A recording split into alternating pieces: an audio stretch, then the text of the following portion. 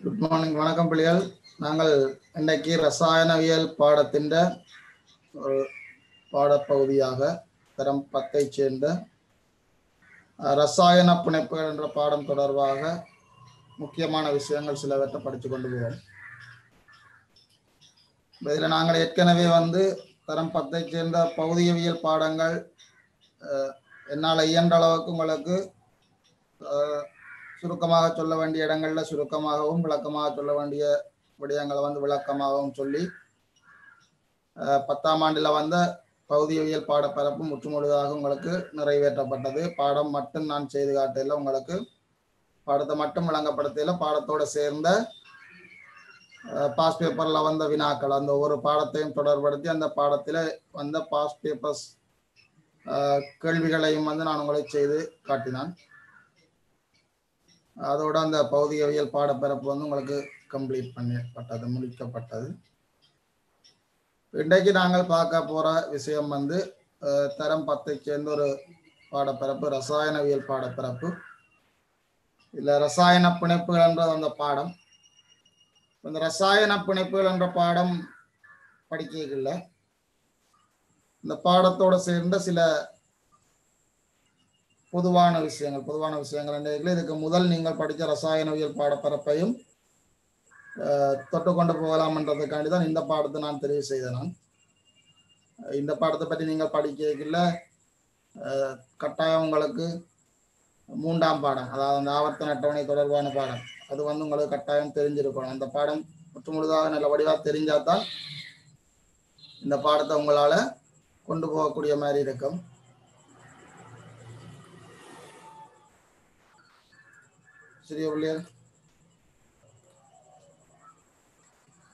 இதில் நீங்கள் பார்த்தமென்றால், நாங்கள் இந்த பாடத்தில் பார்த்தமென்றால் முக்கியமான விஷயங்களை முதலாவது என்னென்ன விஷயம் எங்களுக்கு தெரிஞ்சிருக்கணும் என்று பார்த்துட்டு அதுக்கு பிறகு நாங்கள் இந்த பாடத்துக்குள்ள நீ தரம் 10 பார்த்த ஆவர்த்தன அட்டவணை தொடர்பாக முதல் உனக்கு தெரிஞ்சிருக்கும். இந்த ஆவர்த்தன அட்டவணை தொடர்பாக உனக்கு என்னென்ன தெரியும் என்ற முழு விஷயத்தையும் நீ ஒரு கால் ஞாபகம் வச்சுக்கொள். அதை உனக்கு நான் இருக்கமிட்டு பார்ப்போம். ஆவர்த்தன அட்டவணை என்றைக்குள்ள அதுல உனக்கு தெரியும் கூட்டங்கள் 8 கூட்டம் இருக்கும். அதே மாதிரி எங்கண்ட சிலபஸுக்குள்ள இந்த ஆவர்த்தனம் 4 ஆவர்த்தனம் நாங்கள் எங்கண்ட சிலபஸுக்கு படிப்போம்.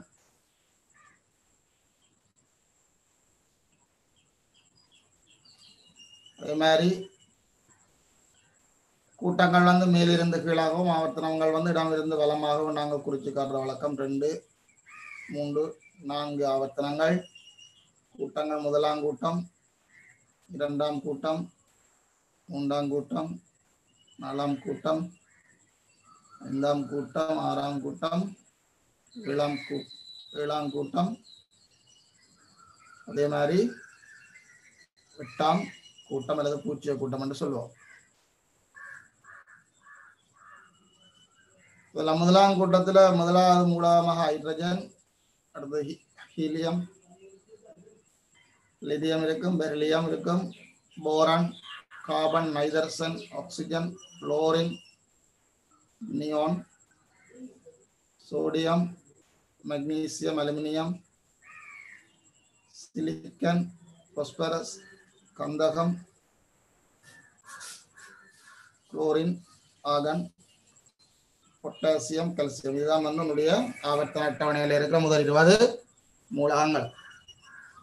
இதில் பார்த்தீங்கன்னா இந்த மூலகங்களை நாங்கள் சொல்லுவோம் சடத்துவ வாயுக்கள் என்று சொல்லுவோம், அல்லது விழுமிய வாயுக்கள் என்று சொல்லுவோம், பூச்சிய கூட்டம் என்று சொல்லுவோம். காரணம் என்னென்னால் இவ இந்த வெளியோடு பூரண நிரம்பல் நிலையிலே இருக்கிறது. இவருடைய வெளியோடு இப்ப பூரண நிரம்பல் நிலை. இப்ப ஹீலியம் என்று பார்த்தீங்கன்னா ஹீலியம் தன்னுடைய அணுக்கருவை சுத்தி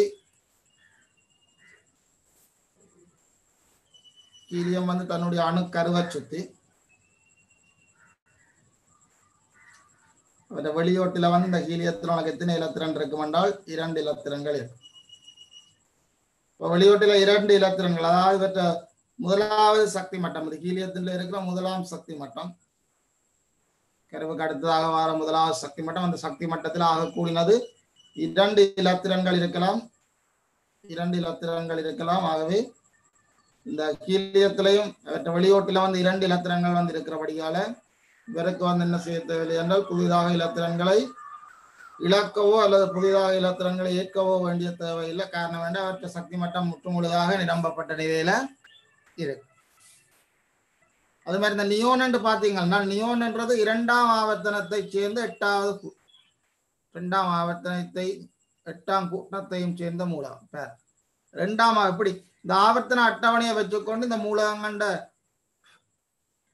இலத்திரன் நிலையமைப்பு எப்படி எழுதுறான்னு கவனிச்சு கொள்ளுங்க. உதாரணத்துக்கு இந்த நியோன் இலத்திரன் நிலையமைப்பு எழுத போறீங்களாண்டு வைப்போம். நியோனுடைய இலத்திரன் நிலையமைப்பு எழுத போறீங்க என்றால் நியோன் இலத்திரன் நிலையமைப்பு வேணும். இதுக்கு நீங்கள் என்ன செய்ய தேவையில்லை, நியோன் எத்தனையாவது மூலகம் என்று பார்த்து அப்படி எழுத வேண்டிய அவசியம் இங்க இல்லை. நியோன் எத்தனையா மூலகமா இருக்குன்னு எல்லாம் பார்த்து நீங்கள் எழுதி கொண்டிருக்க வேண்டிய அவசியம் இல்லை. இந்த கவனிச்சு கொள்ளுங்க. இது எப்படி எழுதலாம் என்றால் கவனிச்சு கொள்ளுங்க பிள்ளைகள். இது எத்தனையாம் கூட்டம் மூலகம் என்றால் எத்தனையாம் ஆவர்த்தன மூலகம் என்று பார்த்தீங்கன்னா 2ஆம் ஆவர்த்தனத்தை சேர்ந்த மூலகம். அவ 2 கூட போறோங்க. 2ஆம் ஆவர்த்தனத்தை சேர்ந்த மூலகம் 2 சக்தி மட்டங்களுக்கு பதிலாக என்று சொல்றதுக்காக 2 கூட போடுறோம். அப்ப இதுல கடைசி சக்தி மட்டம் என்னத்தை குறிக்கும் என்றால் கூட்டத்தை குறிக்கும். எத்தனையாம் கூட்டம் என்று குறிக்கும். இப்ப நியோன் எத்தனையாம் கூட்டத்திலே இருக்குது, 8ஆம் கூட்டத்திலே இருக்குது. அப்ப நியோன்ட கடைசி சக்தி மட்டத்திலே எத்தனை இலத்திரன்கள் இருக்குன்னா 8 இலத்திரன்கள் இருக்கும். அப்ப இது 8ஆக பூர்ணமாக நிரம்பியிருக்கிறேன். நான் முதலாவது சக்தி மட்டத்தில் எத்தனை இலத்திரன் இருந்திருக்கணும், 2 இலத்திரன் வந்திருக்கணும். இது 2 அடுத்தது 8. இப்ப இதே மாதிரி நீ ஆகனுக்கு எழுத வேண்டி வந்துச்சுன்னா ஆகனை பார்த்தீங்கன்னா ஆகன் பார்த்தீங்கன்னா எத்தனையாம் ஆவர்த்தனம், 3ஆவது ஆவர்த்தனம் 8ஆம் கூட்டம். 3ஆவது ஆவர்த்தனம் எத்தனை கோடு போடுவேன், 3 கோடு, 3 சக்தி மட்டம்.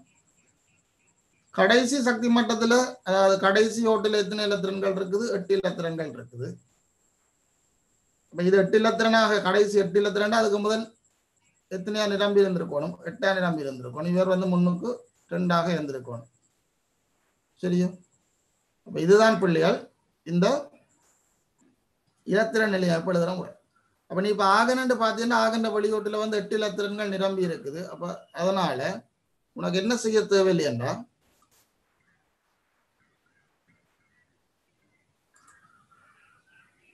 உனக்கு இதுல என்ன செய்ய தேவையில்லை என்றா கவனிச்சுக்கொள். இவருக்கு வேற ஒரு இலத்திரன்களை ஏற்கவோ வேற இலத்திரன்களை இழக்கவோ வேண்டிய அவசியம் இல்லை. ஏனென்றால் இவற்ற சக்தி மட்டம் எப்படி இருக்குன்னா பூரணமான நிரம்பல் நிலையில இருக்கு. இவற்ற சக்தி மட்டம் எப்படி இருக்குது, பூரணமான நிரம்பல் நிலையில இருக்கிறபடியால இவருக்கு வெளியோட்டிலிருந்து இலத்திரன்களை இழக்க வேண்டிய தேவையோ ஏற்க வேண்டிய தேவையோ இல்லை. அப்ப இப்படியான சேர்வைகள் என்ன செய்ய, அதாவது கிட்டத்தட்ட இந்த 8ஆம் கூட்டத்தை சேர்ந்த இந்த மூலகங்களால என்ன செய்ய வேண்டிய அவசியம் இல்லை என்ற அவைக்கு வேறு ஒரு சேர்வைகளோட சேர்ந்து இருக்க வேண்டிய தேவை இல்லை. வேறு ஒரு மூலகங்களோட சேர்ந்து இருக்க வேண்டிய அவசியம் இந்த 8ஆம் கூட்ட மூலகங்களுக்கு இல்லை. காரணம் என்னென்றால் அவை தங்களுடைய சக்தி மட்டத்தை பூரணமாக நிரப்பி வச்சிருக்கிறார். அப்ப இங்க யாருக்கு இந்த வேற மூலகங்களோட சேர்ந்து இருக்க வேண்டிய அவசியம் இருக்கின்றால் இந்த 8ஆம் கூட்டத்துக்கு முதல் 7 கூட்டங்கள், 8ஆம் கூட்டத்துக்கு முன்னுக்கு இருக்கிற முதல் 7 கூட்டங்களுக்கும் எப்படியான தேவை இருக்கின்றால் வேற மூலகங்களோட சேர்ந்துதான் அவைகளால் என்ன செய்யக்கூடிய மாதிரி இருக்கும் என்றால் உறுதியான பிணைப்போடு இருக்கக்கூடிய மாதிரி இருக்கும். தங்கட உறுதி நிலையாவ தங்கட வெளியோட்டு சக்தி மட்டத்தை, வெளியோட்டில் இருக்கிற சக்தி மட்டத்தை அல்லது புறச்சக்தி மட்டம் என்று சொல்லுவோம், அல்லது வலுவளவோடு என்று சொல்லுவோம். இந்த வெளிச்சக்தி மட்டத்தை நிரம்பல் நிலையில வச்சிருக்கணும் என்றால் அவை என்ன செய்ய வேணும் என்றால் வேறு ஆக்களோட தாங்கள் சேர்ந்தினம் என்றால் தான் அவைகளால நிலையாக இருக்க முடியும். சரியோ? அப்ப அந்த வகையில உருவாகிற அந்த சேர்வைகளுக்குத்தான் நாங்கள் என்னென்று பேர் சொல்றாங்க என்றால் ரசாயன பிணைப்புகள் என்று சொல்றாங்க. அதாவது உறுதியா இருக்கணும், தான் உறுதியாக இருக்கணும். இப்ப உறுதியாக இருக்கணும் என்றால் வேறு ஒரு மூலகங்களோட சேர்ந்தால்தான் உறுதியாக இருக்கலாம். அப்படி தாங்கள் உறுதியாக இருக்கிறதுக்காக மற்ற மூலகங்களோடு அந்த சேர்ற தன்மையைத்தான் நாங்கள் என்னென்று சொல்றாங்க என்றால் ரசாயன பிணைப்புகள் என்று சொல்றாங்க. ரைட். அப்போ உனக்கு இப்ப விளங்குது ஏன் 8ஆம் கூட்ட மூலகத்துக்கு அந்த ரசாயன பிணைப்புன்ற விஷயம் வந்து தேவையில்லை. அவை வந்து தாங்கள் சடத்துவ வாயுக்கள், அதாவது வெளியோடு வந்து பூரண நிரம்பல் நிலையில இருக்கிறபடியால அவைக்கு ஒரு இலத்திரன்களை இழக்கவோ ஏற்கவோ வேண்டிய அவசியம் இல்லை. அதனால வந்து அவைக்கு ரசாயன பிணைப்புகள் ஈடுபட வேண்டிய தேவையும் இல்லை. ரைட். இப்ப நீ சோடியம் என்று பார்ப்போம். நாங்கள் இதுல இருக்கிற சோடியத்தை எடுப்போம். சோடியம் என்ற மூலகத்தையும் இதுல இருக்கிற குளோரின் என்று சொல்லப்படுற மூலகத்தையும் எடுப்போம். சோடியம் என்ற மூலகத்தையும் நீங்க குளோரின் என்ற மூலகத்தையும் எடுப்போம். சரி இல்லையா? இங்க எடுத்தோம்டா சோடியத்தையும் குளோரினையும் நாங்கள் எடுத்தோம் என்றால் இனி இந்த ஆவர்த்தன அட்டவணையை டிலீட் பண்றேன். ஆவர்த்தன அட்டவணை தேவையில்லை. நீங்கள் தேவை என்றால் உங்களோட ஆவர்த்தன அட்டவணை உங்களுக்கு ஞாபகம் இல்லை பார்க்கணும் என்றால் நீங்கள் 10ஆம் ஆண்டு அந்த 3ஆம் பாடத்தில் இருக்கிற அந்த அட்டவணையை எடுத்து வச்சுக்கொள்ளுங்க. நான் இப்ப தெரிவு செய்த மூலகங்கள் 2 மூலகங்கள் தெரிவு செய்தான். ஒன்று சோடியம் என்ற மூலகம் தெரிவு செய்தான், அடுத்தது குளோரின் என்ற மூலகம் தெரிவு செய்தான். இதுல இந்த ஆவர்த்தன அட்டவணையில் நான் சொல்ல மறந்த ஒரு விஷயம் என்னென்றால், இந்த ஆவர்த்தன அட்டவணையில வந்து உனக்கு அதுல காணப்படுற மூலகங்களை நீ எப்படி வகைப்படுத்தி இருப்பீர்கள்? உலோகங்கள் என்று வகைப்படுத்தி இருப்பீங்கள், அலோகங்கள் என்று வகைப்படுத்தி இருப்பீங்கள், அதே மாதிரி உலோக போலிகள் என்று சொல்லி வகைப்படுத்தி இருப்பீங்க.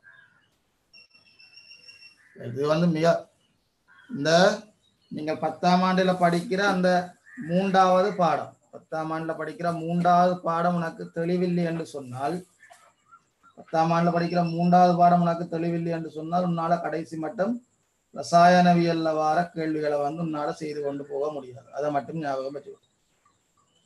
10ஆம் ஆண்டுல இருக்கிற 3வது பாடம் உனக்கு சுத்த சூனியம் என்றா ஒன்றுமே உனக்கு தெரியாதென்றால் நீ வந்து ரசாயனவியல்ல இருக்கிற பெரும்பாலான பாடப்பரப்புகள் உனக்கு செய்ய முடியாமல் தான் இருக்கு. அதனால இது வந்து பொறுமையாக இருந்து பாடமாக்க வேண்டிய விஷயங்கள் பாடமாக்கி ஆறுதலா செய்து பேர் இருந்து வினக்கட்டு படிக்க வேண்டிய இருந்து ஆறுதலா வாசித்து விளங்க வேண்டிய இடத்துல விளங்கி வாசிக்க வேண்டிய இடத்துல வாசித்து ஞாபகப்படுத்த வேண்டிய விஷயங்களை ஞாபகப்படுத்த வேண்டியது. உனக்கு இப்ப முதல் 20 மூலகங்கள்லயும் இருக்கிற உலோகத்தை பத்தி என்றால் ஒரு 7 உலோகங்கள் தான் வந்து அங்க இருக்கு. முதல் 20லயும் யார் யார் இருக்கிறோம் என்றால் லிதியம் இருக்கிறார், அதே மாதிரி பெரிலியம் இருக்குது, சோடியம் இருக்குது, மெக்னீசியம் இருக்குது, அலுமினியம் இருக்குது, சரியா? அதே மாதிரி கால்சியம் பெறும், பொட்டாசியம் பெறும். பொட்டாசியம், கால்சியம் 1 2 3 4 5 6 7 இந்த 7 உலோகங்கள் தான் உனக்கு முதலாவது இந்த 20 மூலகங்களுக்குள்ளேயும் இருக்கிறார்கள். அதுக்கு பிறகு நீ திருப்பி உலோகங்களுக்கான அந்த இது படிச்சிருப்ப, தாக்க வீத தொடர் படிச்சிருப்ப. இப்ப தாக்க வீத தொடர்ல இதை விட கொஞ்சம் உலோகங்கள் நீ படிச்சிருப்ப. செப்பு படிச்சிருப்பீங்க, நாகம் படிச்சிருப்பீங்க, இரும்பு படிப்பிச்சிருப்பினம். தாக்க வீத தொடர்ல இந்த மூலகங்களை தவிர மேலதிகமாக இருக்கிற உலோகங்கள் கொஞ்சம் சரியா பிள்ளையே?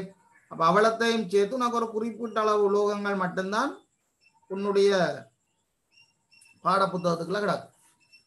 அப்ப அவ்வளவு உலோகங்களை முன்னால தயவு செய்து ஞாபகம் வச்சுக்கொள்ள முடியும். ஒன்று தாக்க வீத தொடர்ல இருக்கிற உலோகங்கள், மற்றது இந்த ஆவர்த்தன அட்டவணையெல்லாம் முதல் 20 மூலகங்களுக்குள்ள வந்த உலோகங்கள்.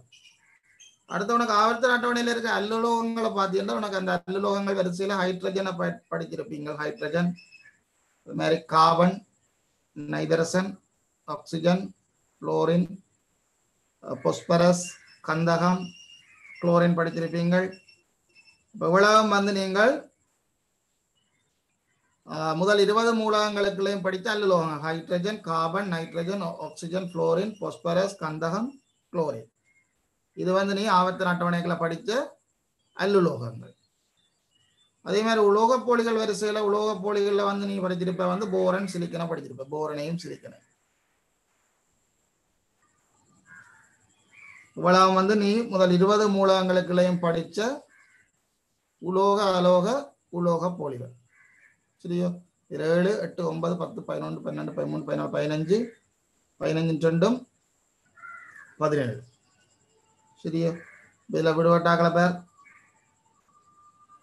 அதை விட அங்காள மிச்சம் விடுபட்டாக்கள் வந்து உனக்கு யாராக இருக்க பேர் என்றால் விழுமிய வாயுக்களாக இருப்பினும் இதில் விடுபட்ட அந்த 3 பேர் இதில் இல்லாத ஹீலியம் மற்றது நியோன் ஆகன் இந்த 3ஐயும் வந்து நாங்கள் சொல்றாங்க விழுமிய வாயுக்கள் அல்லது சடத்துவ வாயுக்கள் என்று சொல்றாங்க இதை விட நீ இதுல வேற என்ன விஷயம் அந்த பாடத்துல படிச்சனி என்றால்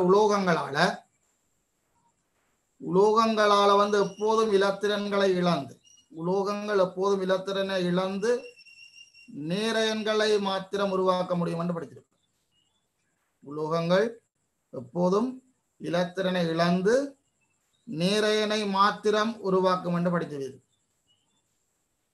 இல்லையா நீங்க படித்த விஷயத்த உங்களுக்கு ஒரு ஞாபகப்படுத்து 3ஆம் ஆண்டுல 3ஆம் பாடத்துல படித்த விஷயங்கள் அந்த பாடம் மிக முக்கியமான பாடம் ஏனென்றால் இந்த ரசாயன பிணைப்புகள் என்ற பாடம் படிக்கிறதுக்கு அது முக்கியமான ஒரு பாடம் உலோகங்கள் இலத்திரனை இழப்பதன் மூலம் என்ன செய்யறோம் என்றால் நேரையன்களை உருவாக்கும் என்று படிப்பிச்சிருக்கிறோம் அதே மாதிரி இந்த அல்லுலோகங்கள் வந்து இலத்திரன்களை ஏற்பதன் மூலம்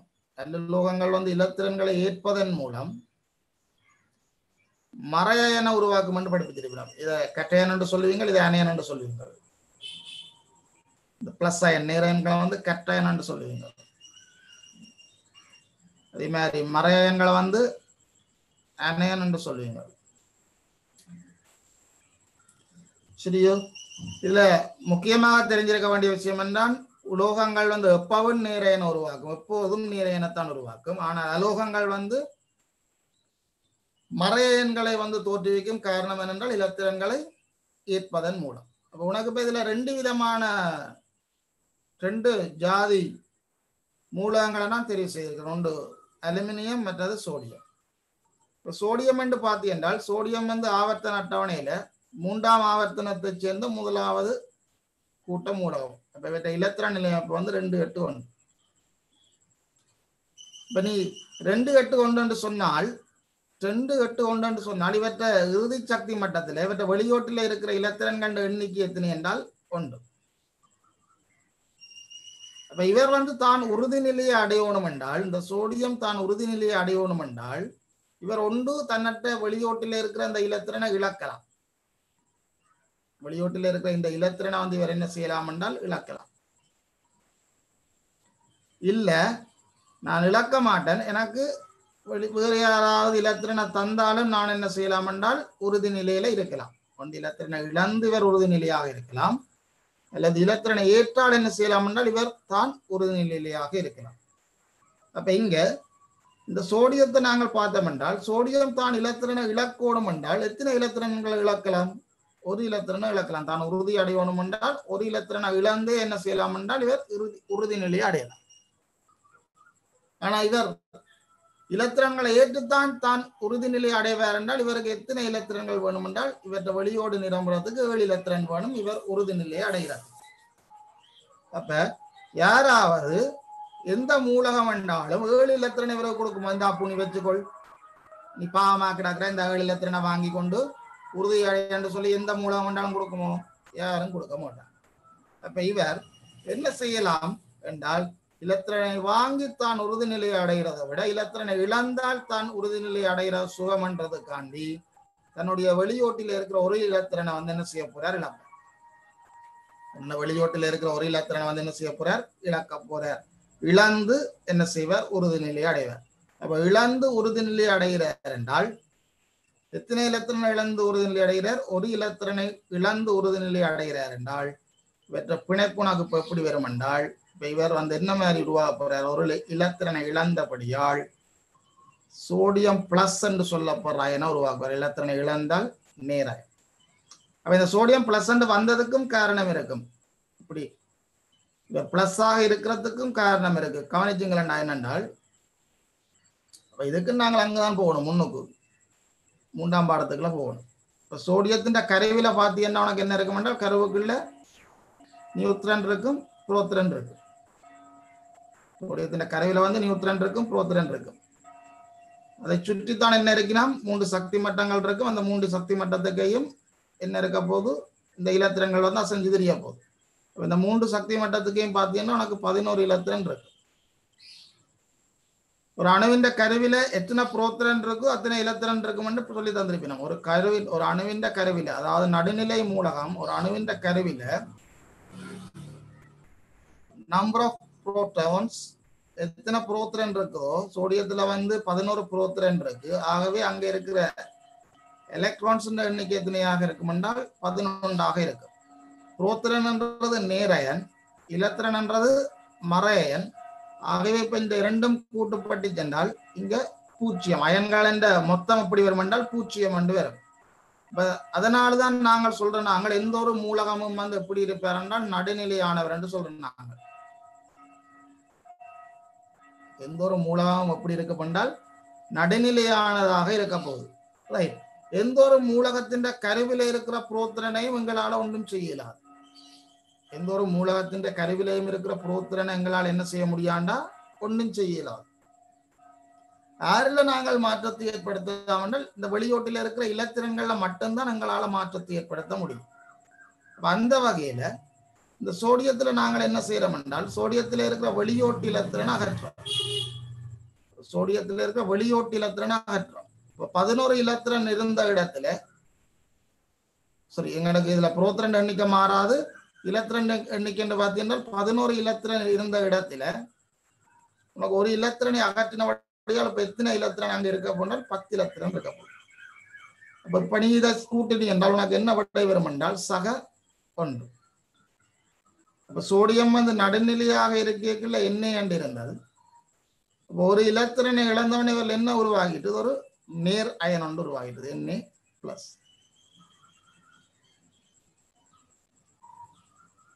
Na+. சோடியம் சோடியம் ஒரு இலத்திரனை இழந்து உனக்கு என்னவாக உருவாகி இருக்கிறார் என்றால் Na+ என்று உருவாகி இருக்கு. நாங்கள் எப்போ இந்த மைனஸ் என்று இப்படி போட்டு எழுத மாட்டோம்.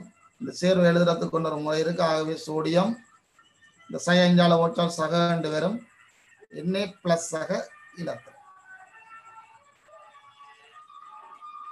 வாங்கிட்டோம். உனக்கு எப்படி அயன்கள் உருவாகுது ஏன் என்ன பிரச்சனை என்ற அந்த காரணங்களோட நான் சொல்லி தந்துருக்கேன் ஆரம்ப ஆட்டத்துல சொல்லி. இனி குளோரின் என்று பார்த்தீங்கன்றால் இப்ப குளோரின் என்று பார்த்தீங்கன்றால் குளோரின் வந்து 3ஆம் ஆவர்த்தனத்தை சேர்ந்த குளோரின் வந்து 3ஆம் ஆவர்த்தனத்தை சேர்ந்த 7ஆம் கூட்டம் மூலகம். அப்ப இவற்றை இலத்திரன் ஏற்பட்டு பார்த்தீங்கன்னா 2 8 7 2 8 7. அப்ப இந்த குளோரின் தான் இலத்திரனை இழக்கணுமோ அல்லது இலத்திரனை ஏற்கணுமோ. அப்ப இவர் இலத்திரனை இழக்கணும் என்றால் எத்தனை இலத்திரனை இழக்கணும் என்றால் குளோரின் இலத்திரனை இழக்கணும் என்றால் 7 இலத்திரனை இழந்தாத்தான் இவர் என்ன செய்வார் 2 8 என்று சொல்லி உறுதியான நிலையை அடைவார். இவர் தான் உறுதிநிலை அடையணும் என்றால் இலத்திரனை ஏற்றாராக இருந்தால் எத்தனை இலத்திரனை ஏற்க வேண்டிய தேவை இருக்கின்றால் ஒரு இலத்திரனை ஏற்றார் என்றாலே என்ன செய்வார் உறுதிநிலையை அடைஞ்சிருவார். குளோரின் வந்து 2 8 2 சேரோடும் 2 8 என்ற அந்த உறுதிநிலை அடைகிறதுக்கு 7 இலத்திரனை இழக்கணும் அல்லது 2 8 8 என்ற அந்த உறுதிநிலை ரசாயன பிணைப்புக்குள்ள வாரது 2 8 8 என்ற இலத்திரன் நிலையம் அமைப்பை அடையணும் என்றால் ஒரு இலத்திரனை ஏற்கணும். அப்ப இவர் 7 இலத்திரனை இழக்கிறது சுகமா ஒரு இலத்திரனை ஏற்கிறது சுகமா இல்ல ஒரு இலத்திரனை ஏற்பது சுகம். ஒரு இலத்திரனை ஏற்கிறது சுகம். இப்ப குளோரினுக்கு வந்து ஒரு இலத்திரனை ஏற்கிறது சுகம் என்றபடியால் இவர் என்ன செய்ய போறார் என்றால் இலத்திரனை ஏற்று தன்னுடைய உறுதியான இலத்திரன் நிலையமைப்பை அடைய போறார். இந்த குளோரின் ஒரு இலத்திரனை ஏற்பதால குளோரின் வந்து ஒரு இலத்திரனை ஏற்கிறதால இங்க என்ன அயன் உருவாக போன்றால் மைனஸ் அயன் உருவாக போகுது. இலத்திரனை ஏற்றால் அயன். அப்ப இந்த மைனஸ் அயனுக்கும் என்ன இருக்குது காரணம் இருக்கு. அப்ப நீ இப்ப குளோரின் என்று பார்த்தீங்கன்னா குளோரின் மொத்த இலத்திரங்கள் எண்ணிக்கை 17. குளோரின்ல இருக்கிற மொத்த இலத்திரங்கள் எண்ணிக்கை எத்தனை என்றால் 17. நம்பர் ஆஃப் எலக்ட்ரான்ஸ் வந்த விளையாண்டால் 17 மைனஸ். அப்ப இதே குளோரின் புரோட்டான்ஸ் எத்தனையாக இருக்கும் என்றால் குளோரின் புரோட்டான்ஸ் எண்ணிக்கை எவ்வளவாக இருக்கும் என்றால் 17. ஏனென்றால் ஒரு மூலகத்தின் புரோத்திரன் எண்ணிக்கை தான் யாரை தீர்மானிப்பார் என்றால் இலத்திரன் எண்ணிக்கையை தீர்மானிப்பார். குளோரின் புரோத்திரன் எண்ணிக்கை 17ஆக இருக்கிறபடியா தான் இலத்திரன் எண்ணிக்கை எத்தனை என்றால் 17. இதெல்லாம் நீங்கள் பிள்ளையால் 9ஆம் ஆண்டில இருந்தே படிச்சு கொண்டு வாரீங்க இந்த விஷயம். 17 மைனஸ் 17 பிளஸ் ரெண்டும் சேர்ந்து சென்றால் 0. இப்ப சாதாரணமாக குளோரின் என்றது எப்படி இருக்க போன்றால் நடுநிலையாக இருக்க போகுது. சாதாரணமாக நாங்கள் ஆபத்து அட்டவணையில் இருக்க குளோரின் எப்படி இருக்க போன்றால் நடுநிலையானது. ஆனா இங்க என்ன செய்யற தான் நிரம்பல் நிலை அடையணும்ன்றதுக்காண்டி ஒரு இலத்திரனை வந்து வாங்குற. அப்ப இப்ப உனக்கு இலத்திரனை பெற்றா பிறகு இலத்திரன் எண்ணிக்கைன்னு பார்த்தீங்கன்றால் 17ஆக இருந்தது. ஒரு இலத்திரனை வாங்கி இப்ப எத்தனையாக மாறிட்டார் என்றால் 18ஆக மாறிட்டார். ஆனா புரோத்திரன் எண்ணிக்கை என்ன செய்யாது, மாறாது. புரோத்திரன் எண்ணிக்கை வந்து எத்தனை, அது 17 தான். 17 பிளஸ் இப்ப 18 சய 17 சக. இப்ப உனக்கு இப்ப கணிதம் தெரியும், ரெண்டையும் சேர்த்து விட்டீங்கன்னா உனக்கு சய 1 வரும். அந்த சய 1 தான் என்ன, என்ன சிஎல் சய 1 தான் என்னது, சிஎல் மைனஸ். சரியோ? அப்போ உனக்கு சிஎல் மைனஸ் இந்த இலத்திரன் நிலையம் எப்படி வரப்போகுது, சிஎல் மைனஸ் இந்த இலத்திரன் நிலையம் இப்போ 2,8,8 என்றால் ஒரு இலத்திரனை வாங்கி 7 இருந்தது, ஒரு இலத்திரனை வாங்கி என்னவாக மாறிட்டது, 8ஆக மாறிட்டது. இந்த சோடியம் பிளஸ் என்று பார்த்தீங்கன்னா இந்த சோடியம் பிளஸ்லையும் என்ன நடந்தது, ஒரு இலத்திரனை இழந்தபடியால் இப்ப இவற்றை இலத்திரன் எப்படி இருக்கும்னா 2,8ஆக இருக்கும். ஒரு இலத்திரனை இழந்தபடியால் 11 இருந்த இலத்திரன்கள் இப்ப 10ஆக மாறிட்டது. ரைட். அப்ப இப்ப இவரை நீ எழுதினீ என்றால் இந்த குளோரினை நீ எழுதினீ என்றால் என்ன நடக்கும், குளோரின் எழுதி பார்ப்போம். இப்படி இப்ப குளோரின் என்ற நடுநிலையான ஒரு இலத்திரனை வாங்கி எப்படி மாறி இருக்கிறார், சிஎல் மைனஸ் ஆக மாறி இருக்கிறார். இப்ப நீ இப்ப இந்த 2 பேரையும் கிட்ட கிட்ட கொண்டு போனீங்க என்றால் இந்த முதலாவது சேர்வையையும் இவரையும் இந்த 2வது சோடியத்தையும் குளோரினையும் கிட்ட கிட்ட கொண்டு போனீங்க என்றால் சோடியத்தில் இருக்கிறது Na பிளஸ், குளோரின்ல இருக்கிறது Na மைனஸ். சோடியத்தில் இருக்கிறது Na பிளஸ், குளோரின்ல இருக்கிறது Na மைனஸ். அப்ப இதுல ஒரு மறையேற்றம், இதுல ஒரு நேரேற்றம். ஒவ்வாத ஏற்றங்கள் தங்களுக்கு என்னத்தை ஏற்படுத்தினோம், ஒரு கவர்ச்சி ஏற்படுத்தினோம். அப்படி கவர்ச்சி ஏற்படுத்தி உனக்கு என்னத்தை தரப்போயினோம், NaCl சோடியம் குளோரைட் என்று சொல்லப்படுற உப்பை வந்து உனக்கு உருவாக்கி தரப்போயிடும். இதுதான் புள்ளியல் என்னென்றால் சோடியம் குளோரைட் என்ற உப்பு உருவாகின விஷயம். சோடியம் குளோரைட் என்ற உப்பு வந்து எப்படி உருவாகுதுன்றது இதுதான் விஷயம். அப்ப இங்க இலத்திரன்களை இழப்பதன் மூலம் அல்லது இலத்திரன்களை ஏற்பதன் மூலம் என்ன நடக்குது என்றால் ஒரு ரசாயன பிணைப்பு ஒன்று உருவாகுது. இலத்திரன்களை இழப்பதன் மூலம், இலத்திரன்களை ஏற்பதன் மூலம். சரியோ? அப்ப இலத்திரன்களை இழந்து இலத்திரன்களை ஏற்கைக்குள்ள உனக்கு என்ன நடக்குது என்றால் இலத்திரனை இலக்கைக்குள்ள வந்து நேரையன் உருவாகுது, இலத்திரனை ஏற்கைக்குள்ள மறை அயன் உருவாகுது. ஆகவே இங்க அயன்கள் வந்து உருவாகி இந்த இணைப்பு உருவாகிறபடியால, அயன்களை உருவாக்கி இந்த பிணைப்பு உருவாகிறபடியால இந்த பிணைப்புக்கு என்ன பெயர் கொடுக்கிறோம் என்றால் அயன் பிணைப்பு. அயன்களை உருவாக்கி இந்த பிணைப்பை உருவாக்குறபடியால இதுக்கு என்ன பெயர் கொடுக்கணும் என்றால் அயன் பிணைப்பு என்று சொல்லி பெயரை கொடுக்கணும். சரியோ? அப்ப இனி இந்த இந்த இந்த அப்படி இந்த ஸ்லைட் அப்படியே நீ பார்த்தீங்கன்னா உனக்கு ஒரு ஐடியா ஒன்று வரும். என்னென்றால் ஒரு அயன் பிணைப்பு உருவாகணும் என்றால் கட்டாயம் அங்க நேரையன் இருக்கணும், மறையன் இருக்கணும். அயன்களை உருவாக்கணும் என்றால் கட்டாயம் அங்க ஒரு அயன் பிணைப்பு உருவாகணும் என்றால் அங்க உனக்கு கட்டாயம் ஒரு நேரையன் இருக்கணும், அதே நேரத்தில் ஒரு மறையன் இருக்கணும். அப்ப நேரையன் இருக்கணும் என்றால் அந்த நேரையனை யாரால உருவாக்க முடியும் என்றால் உலோகங்களால மட்டும்தான் என்ன செய்ய முடியும் என்றால் நேரையனை உருவாக்க முடியும். சரியோ? யாரால நேரையனை உருவாக்க முடியும் என்றால் உலோகங்களால தான் என்ன செய்ய முடியும், நேரையனை வந்து தோற்றுவிக்க முடியும். மறையனை யாரால தோற்றுவிக்க முடியும், அலோகங்களால. அப்போ உனக்கு ஒரு அயன் பிணைப்பு உருவாகணும் என்றால், ஒரு அயன் பிணைப்பு உருவாகணும் என்றால் அந்த அயன் பிணைப்பு உருவாக்குற அந்த சேர்வையில கட்டாயம் ஒரு உலோகம் இருக்கும், அதே நேரத்தில் ஒரு அலோகம் இருக்கும்.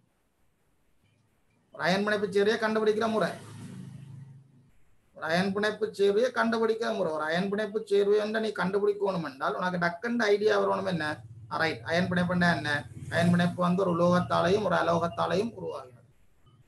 அப்போ உனக்கு அயன் பிணைப்பு சேர்வையில் என்ன இருக்கும், உலோகமும் இருக்கும், அலோகமும் இருக்கும். அப்ப அதுக்குத்தான் உனக்கு இந்த பாடத்தை தொடங்கல ஆவர்த்தன அட்டவணையிலிருந்து தொடங்கினான். ஏன்னா உனக்கு முதலாவது இந்த தரம் 10 சேர்ந்த 3வது பாடமே கிளியர் இல்லாமல் இருக்கு. தரம் 10 சேர்ந்த 3வது பாடத்தில் இருக்கிற உலோகங்கள் யார் யார் அலோகங்கள் யார் யார் என்ற விஷயமே உனக்கு தெரியாமல் இருக்கிறார்கள் நிறைய பேர் இருக்கிறீங்க. ஆவர்த்தன அட்டவணை எழுதவே தெரியாத எத்தனையோ பேர் இருக்கிறீங்க. வேதனைக்குரிய விடயமான கணக்க வேதனைக்குரிய விடயங்கள் எல்லாம் இருக்கு. சரியோ? அப்ப உனக்கு முதலாவது உனக்கு ஆவர்த்தன அட்டவணையில் இருக்க உலோகம் தெரியணும். உனக்கு ஆவர்த்தன அட்டவணையில் உலோகம் தெரிஞ்சாதான் நாங்க தார சேவை வந்து உனக்கு அயன் பிணைப்பா மற்ற வேற ஏதாவது பிணைப்பாண்டு கண்டுபிடிக்கக்கூடிய மாதிரி இருக்கு. முதலாவது உங்களுக்கு ஆவர்த்தன அட்டவணையில் இருக்கிற உலோகங்களை தெரிஞ்சிருக்கணும். அதனால தயவு செய்து ஆவர்த்தன அட்டவணையில் இருக்கிற உலோகங்களை முதலாவது தெரிஞ்சு கொள்ளணும். யார் யார் உலோகங்கள் இருக்கணும்னு சொல்லி அதுக்கு பிறகு வார தார சேர்வைகளை வச்சுக்கொண்டு சொல்லுங்க. இது என்ன பிணைப்புன்னு சொல்லுங்க. தார பிணைப்புகள். இப்ப உனக்கு நான் இப்ப உதாரணத்துக்கு சும்மா கேட்கிறேன். உதாரணத்துக்கு நான் கேட்கிறேன், உனக்கு இப்படி ஒரு சேர்வு வேண்டுதான். இதுல ரைட் இந்த கேப்புகள் இந்த கேப்புகள்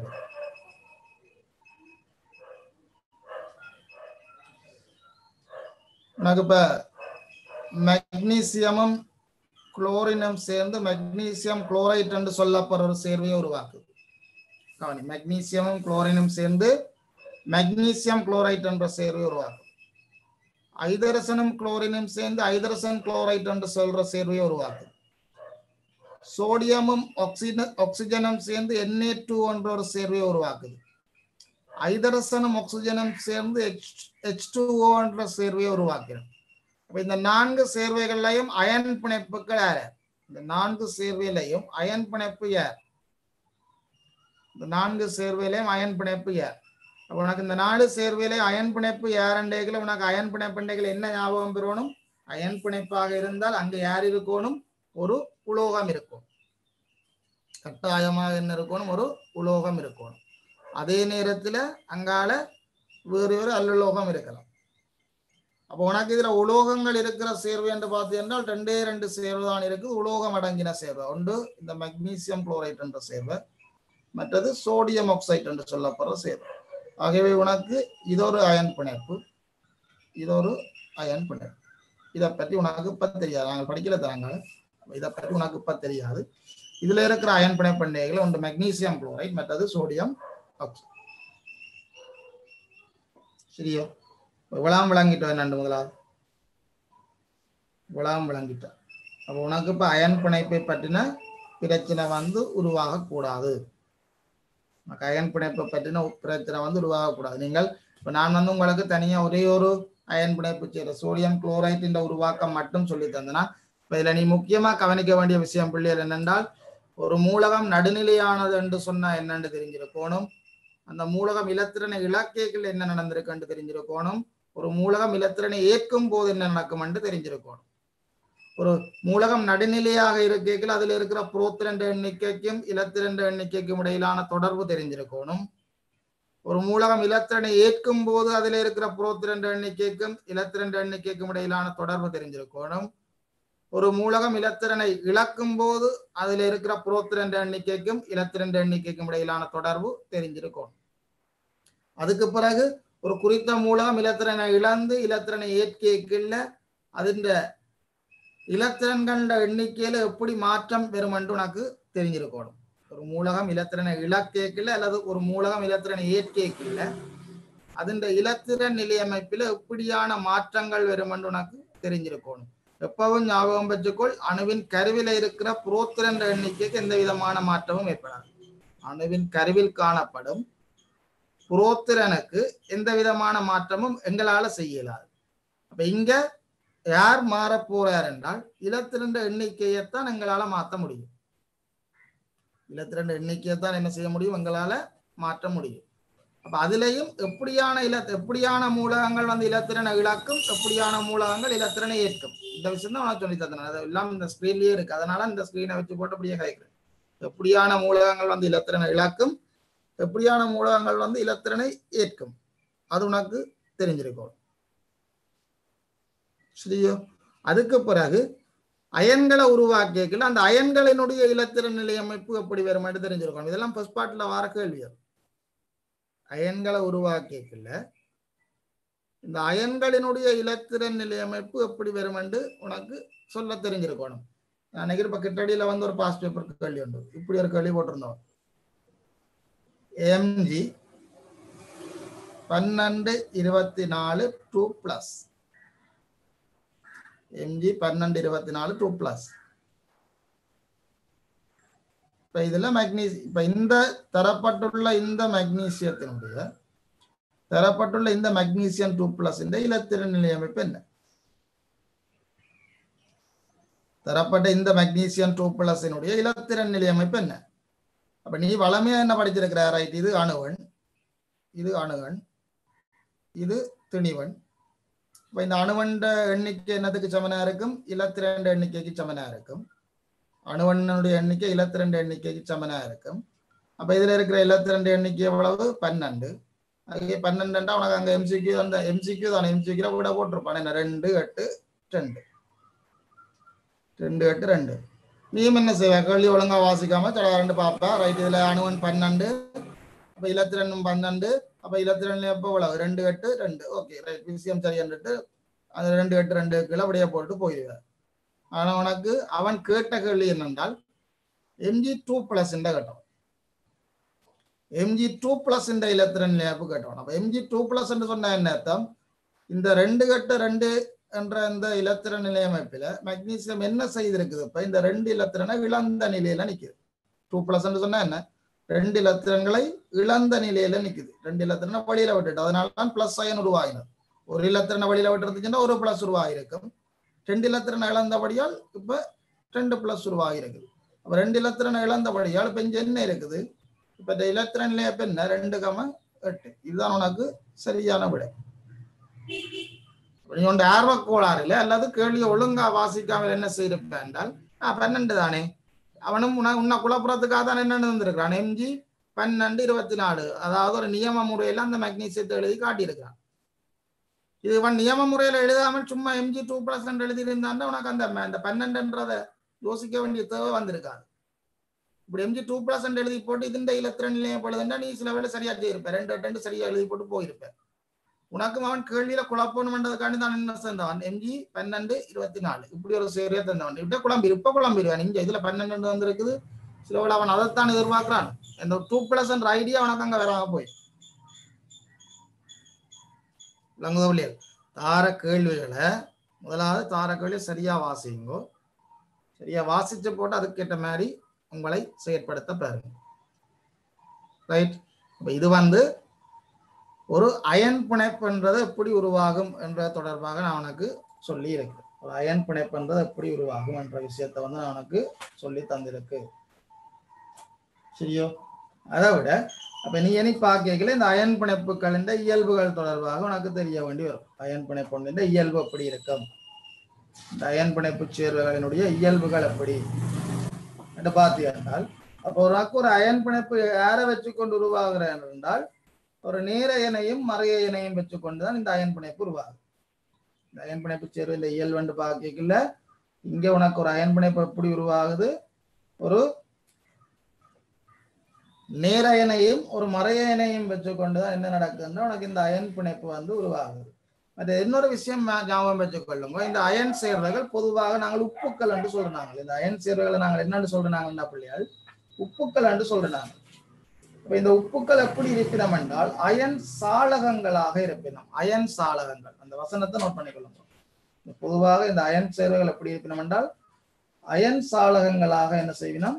இருப்பினம். அதே நேரத்தில் இந்த அயன் பிணைப்புகளை பார்த்தீங்கள் என்றால் இவை வந்து நீரில கரையக்கூடியவை. பொதுவாக இந்த அயன் பிணைப்புகள் என்ன செய்யும்? அயன் பிணைப்பு சேர்வுகள், அதாவது இந்த உப்புக்கள், அயன் பிணைப்பு சேர்வுகள் பொதுவாக உப்புக்களாக காணப்படும். இந்த அயன் சேர்வுகள் என்ன செய்யணும் என்றால் பொதுவாக நீரில வந்து கரையக்கூடிய ஆக்கள். அதே மாதிரி இந்த அயன் பிணைப்பு சேர்வுகள் வந்து என்ன செய்யணும் என்றால் மின்னை கடத்தக்கூடிய ஆக்கள். இந்த அயன் பிணைப்பு சேர்வுகள் பொதுவாக நீரில கரையும். நீரில கரைஞ்சு இவை என்ன செய்யணும் என்றால் மின்னை கடத்தக்கூடிய ஆக்களாக இருக்கணும் இந்த அயன் பிணைப்பு சேர்வைகள். காரணம் என்னென்றால் ஒரு சேர்வை வந்து உனக்கு மின்ன கடத்தணும்னா தெரியும். ஒரு கரைசல் மின்னை கடத்தணும் என்றால் அங்க அசையக்கூடிய அயன்கள் இருக்கணும் தெரியும். ஒரு கரைசல் அல்லது ஒரு திரவம் வந்து மின்னை கடத்தணும் என்றா அந்த கரைசல் அல்லது அந்த அயன் அந்த கரைசல் அல்லது திரவம் வந்து மின்னை கடத்தணும் என்றால் அதுக்கு அசையக்கூடிய அயன்கள் இருக்கணும் என்று தெரியும். ஆகவே இந்த அயன் பிணைப்பு சேர்வைகள் வந்து நீ தண்ணீர்ல போட்டு கரைச்சி விட்டி என்றால் அங்க அயன்களை உருவாக்கினோம், பிளஸ் அயனையும் மைனஸ் அயனையும் உருவாக்கினோம். அதனால் அவைகளால் என்ன செய்யக்கூடிய மாதிரி இருக்கும் என்றால் மின்னை கடத்தக்கூடிய மாதிரி இருக்கும். ஆனா இந்த அயன் சேர்வைகள் பளிங்குகள், என்ன உப்பு பளிங்குகள், இந்த பளிங்குகளால வந்து என்ன செய்ய முடியாதுன்னா மின்ன கடத்தலாம். அயன் சேர்வைகள் தாங்கள் திண்மமாக இருக்கும் போது அவை என்ன செய்ய மாட்டேனோம்னா மின்ன கடத்த மாட்டேன். வடிவாங்க வச்சிருக்கணும். அயன் சேர்வைகள் வந்து அயன் பிணைப்பு சேர்வைகள் வந்து திண்மமாக இருக்கும் போது மின்னை கடத்த மாட்டேன். காரணம் என்னன்னா திண்மமாக இருக்கைகள் அவையில வந்து இந்த அயன்கள் இருக்கு, அது என்ன பிளஸும் மைனஸும் சேர்ந்து இருக்க போகுது. திண்மமாக இருக்குதுன்னா பாரு இந்த NaCl உங்களோட பிளஸும் தெரியல மைனஸும் தெரியல, இது அப்படியே சார்ந்து இருக்க போகுது. இது திண்மமாக அப்படியே இருக்கு. இவரால் வந்து என்ன செய்ய முடியாதுன்னா மின்னை கடத்தலாது. காரணம் என்னென்றால் இவர் உடைஞ்சால் தான். இப்ப தண்ணிக்குள்ள நீ போட்டு இந்த NaCl தண்ணிக்குள்ள போட்டு கரைத்த உடனே அங்க அவர் என்ன செய்யறாரு, டிசால்வ் ஆகுறாரு. டிசால்வ் ஆகி அங்க Na பிளஸ் அயனையும் Cl மைனஸ் அயனாகவும் தான் இருக்க போறாரு. கரைசலுக்குள்ள வந்து Na பிளஸ் அயனாகவும் Cl மைனஸ் ஆகாம இருக்கலாம். அங்க அயன்களை உருவாக்கியும் அதனால மின்ன கடத்துவீங்க. திண்ம நிலையில இருக்கைகள் அயன்கள் அங்கு காணப்படாது. ஆகவே அவைகளால் என்ன செய்ய முடியாதுன்னா மின்ன கடத்தினார். அதே மாதிரி இந்த சோடியம் குளோரைட் என்றது உருகி சென்றாலும் அவர் மின்னை கடத்துவார். சோடியம் குளோரைட் வந்து உருகி சென்றாலும் அது என்ன செய்யும், மின்னை கடத்தும். அயன் பிணைப்புன்ற ஞாபகம் வச்சுக்கொள், இது உலோகங்களாலான பிணைப்பு. நேரயன் மறையன் காணப்படும், நேரயன் மறையன் காணப்படும். பளிங்குகளாக இருக்கும் அல்லது பளிங்கு சாளகங்களாக இருக்கும். திண்ம நிலையில மின்னை கடத்தாது.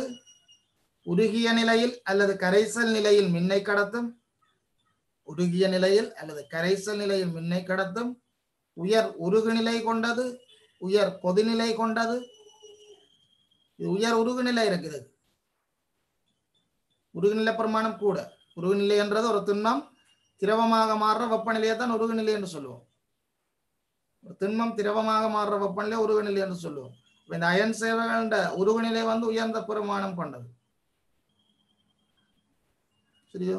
இவ்வளவு வந்து என்னென்றால் இந்த அயன் சேர்வைகளை பற்றி நீ தெரிஞ்சிருக்க வேண்டிய விஷயம். அயன் சேர்வைகளை பற்றி நீ தெரிஞ்சிருக்க வேண்டிய விஷயம். இது தொடர்பான மேலதிகமான விஷயம் நான் அந்த பாடத்தில் இருக்கிற அயன் பண்றதுக்குள்ள இருக்கிற முக்கியமான சில விஷயங்களை மட்டும் சொல்லியிருக்கேன். ஏன்னா நீங்கள் ஓஎல் படிக்கிறீங்க, ஏற்கனவே இந்த பாடம் தொடர்பாக படித்திருப்பீங்கள். அதனால அந்த பாடத்துல மேலோட்டமான விஷயத்தை மட்டும் உங்களுக்கு சொல்லி தந்துடாக்கு. இதுண்ட ஆழமான விஷயங்களை நீங்கள் தேடி பார்க்கணும் என்றால் தயவு செய்து என்ன செய்யணும், புத்தகத்தை வாசிச்சா மட்டும்தான் உங்களுக்கு இது தொடர்பான ஆழமான விஷயங்கள் வந்து உங்களுக்கு கிடைக்கும். பெரும்பாலான விஷயம் எல்லாம் சொல்லி தந்தாச்சு. இதை தவிர ஏதாவது மேலதிகமான விஷயங்கள் ஏதாவது இருக்கும்னு நீங்கள் தேடி பார்க்கறதுக்கு ஒரு கால் இன்றைக்கு புத்தகத்தை எடுத்து டக்குன்னு ஒரு கால் வாசிச்சு பாருங்க. இந்த அயன் பிணைப்புல வேறு என்ன முக்கியமான விஷயங்கள் சொல்லி இருக்கிறோம். அதுல ஏதாவது விஷயம் விளங்காட்டிக்கு, அதுல சொல்லப்பட்ட விஷயங்கள் விளங்காட்டிக்கு நீங்கள் அடுத்த கிளாஸ்ல என்ன கேட்கலாம், பிரச்சனை இல்லை. அதுல எந்த விதமான பிரச்சனையும் இல்லை. சரியா பிள்ளையா? இதோட வந்து நாங்கள் இந்தியன் வகுப்பை வந்து நிறைவு செய்து கொள்வோம். உங்களுக்கு அடுத்த 7 மணிக்கு அடுத்த ICT பாடம் இருக்குன்னு நினைக்கிறேன். நீங்கள் அந்த ICT பாடத்தோட இணைகிறார்கள் தொடர்ச்சியாக இணைந்து கொள்ளலாம். நன்றி, வணக்கம்.